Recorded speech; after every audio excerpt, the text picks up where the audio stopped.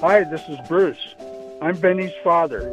I am a retired veteran and served 2 tours in Southeast Asia with the U.S. Army.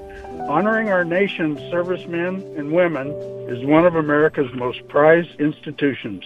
If you're an active or reserve member of our armed forces, a veteran like me, or you gave your life defending our freedom, we thank you and salute you for your service. We live in the land of the free because of the brave. And today, the Bulls salutes United States Private Chase Parrott from Mediapolis, Iowa. As of this week, Chase is the latest in a long tradition of family military service. Her grandpa was a Marine, her dad is an Army veteran, and 2 of her cousins were in the Navy. After sitting down with her and talking, it became apparent that Chase is not enlisting because she feels she needs to. It's because it's the best option on the table. Chase is qualified to become an Army transport operator, and the job is exactly what it sounds like.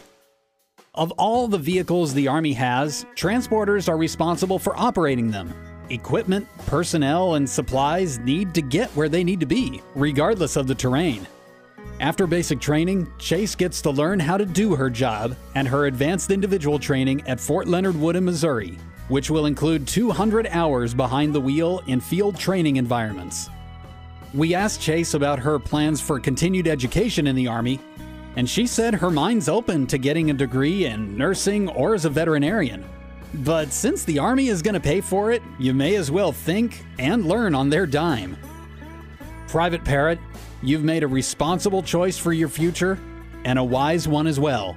And we salute you for your service.